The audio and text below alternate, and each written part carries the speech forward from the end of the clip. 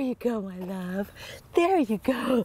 Like any mother, Lori Saint wants nothing but the best for her son Brody, and that includes what she feeds him. He is a very good eater, and he eats everything that is put in his mouth. He has just been so healthy this entire time, and he's gotten so chubby. Breast milk is what Lori wanted to give Brody, but he's adopted.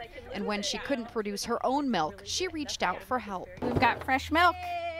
My sister-in-law calls me the breast milk broker. Vanessa Los has today's special delivery. She started a milk share group this year after her youngest child was born premature. Being in the NICU, I'd hear other moms around me crying because, they can't produce milk, and I felt so awful, and I thought, someone's got to be willing to take all of this milk, because at that point I had over 600 ounces. Vanessa started a Facebook page, and one by one moms joined. I've got the stroller, I've got my cooler. We meet in a church parking lot or just someplace, and I don't know them, never met them, and I say, okay, I've got the white Pilot and I've got this, and we drive. It just feels like a drug deal.